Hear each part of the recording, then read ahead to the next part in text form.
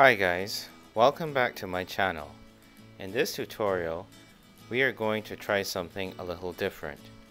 We are going to create a quiz using JavaScript and HTML.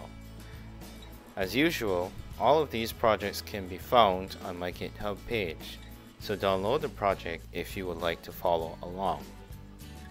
Open the project and let's first take a look at the HTML file. A basic HTML file has a head and a body. JavaScript is usually placed at the end of the body tag. This gives the HTML a chance to load. On line 13, we have a link to our JavaScript file. It is called script.js. This tutorial makes use of a two-dimensional array which holds our questions and answers. In this tutorial, I will be using Sublime Text as my text editor, but feel free to use other text editors such as Atom or Brackets. Open script.js and let's start adding the questions to our quiz.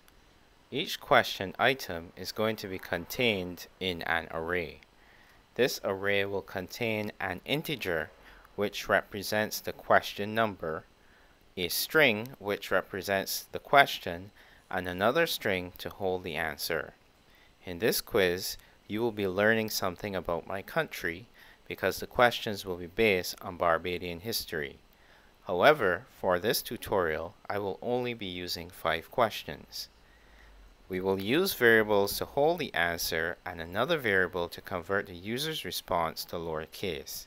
This is done because the user may choose to type the response in all uppercase or capitalize the first letter of each word. We will use the prompt method to ask the question and store the response in the variable answer. Then we will convert the string stored in answer to all lowercase letters and store it in a variable named response. The first question item in the quiz is going to be at position 0 in the quiz array, and the actual question is going to be at position 1.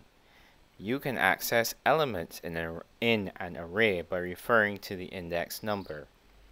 Since this is a two-dimensional array, there will be 2 indices. It is a good practice to build in small steps and test.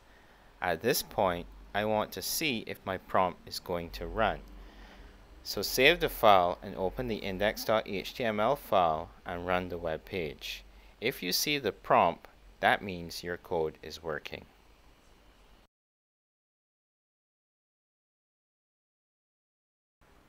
Back in the editor, let's convert the answer and store it in the variable response. We will use a conditional statement to check if the user's response is equal to the answer, which is at index 2 in our question item array. If it is there, we are going to write to the web page using the document.write method. Usually, when we are writing a string to the web page, we use double quotes or single quotes, but in this case, I am using the backstick character, which is usually found in the upper left corner next to the number 1 key. This allows me to use string interpolation. If I want to use the content of a variable, I would use the $sign and 2 curly braces. My variable name goes between the 2 curly braces. The question number is at index 0.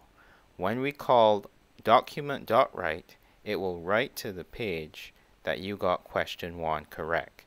If it is wrong, then it will write that you got question 1 wrong. So let's test this app.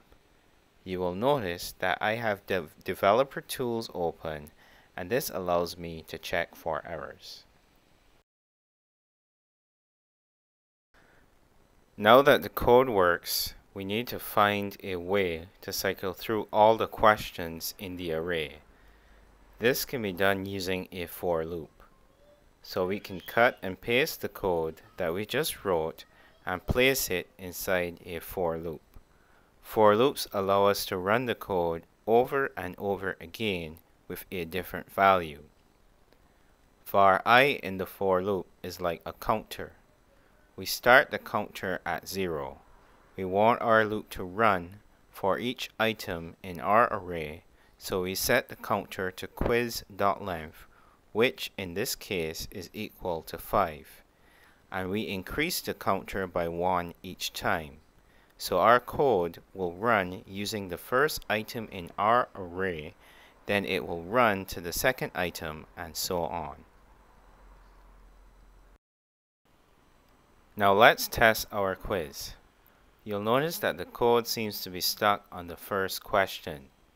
The way a for loop works is that it runs a block of code, increases the counter value, runs the code again with a different value, and then it stops when the counter reaches its maximum value.